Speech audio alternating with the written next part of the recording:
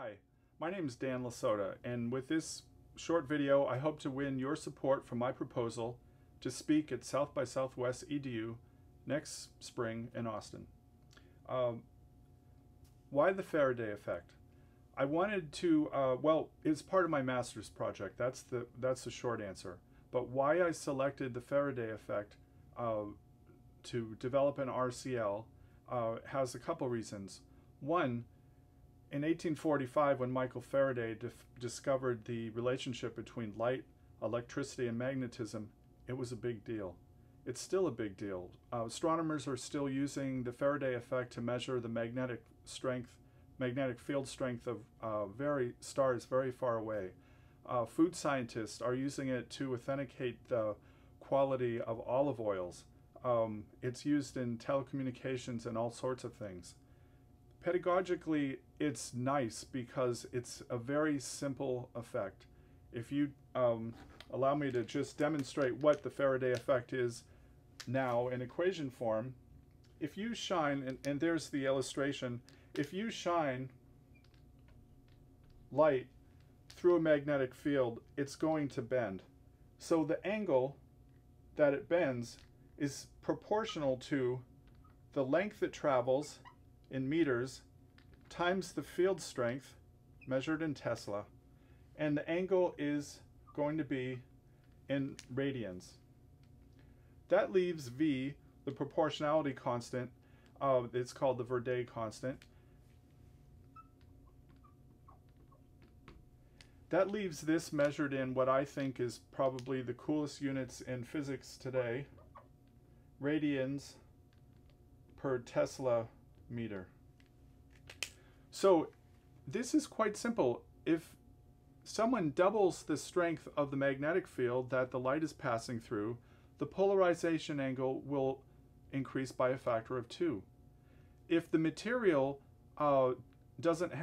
it's not a very strong rotator at all, like air, it's going to be 0, and so there's not going to be any rotation angle at all. Something that's a much stronger angle, that will have more of a visible effect. And we really owe it to the tenacity of Michael Faraday. When he first discovered this effect back in 1845, he went through many materials, and it wasn't until he used something very similar to this is leaded glass, and back then it was called flint glass. Until he used that object, he went through hundreds and hundreds of materials testing and trying to measure angles. He finally found it, and that's why it's named the Faraday effect. So we have the importance of this particular experiment in science.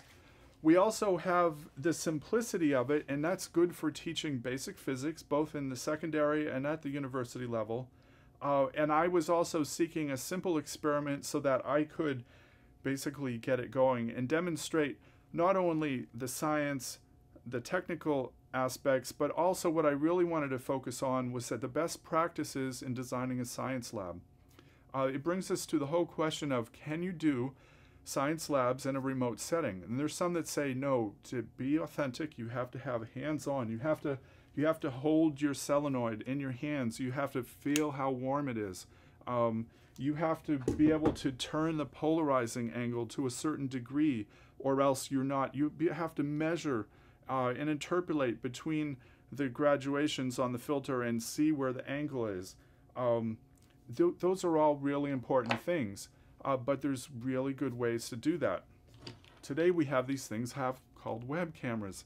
One good example is, instead of just giving them a numerical value for either the brightness of the laser or what the angle is, we show them. And so the student still has to interpolate between the lines. Is that 278 degrees or 200 and whatever? They have to figure it out on their own, just as if they were there in the laboratory. And with something as simple as little bits, both to measure the intensity of the laser and also to get the information to a server so that it can be out on the web for students, we can essentially take all the important parts of the experiment and give a mechanism for the student to manipulate it directly through server hardware controls we can let the student do the science. So that's what my master's project was, and I'd like to bring that to South by Southwest EDU to share with others the lessons that I learned in my project, in this just very simple thing, but also the research I conducted and looking at the work of others who really kind of, over a series of years and their efforts in putting out RCLs, I wanted to show what the best practices are so that you can create your own RCLs and we can get more science to more students. That's really it. That's simple, and I'm hoping to see you next spring. Thanks.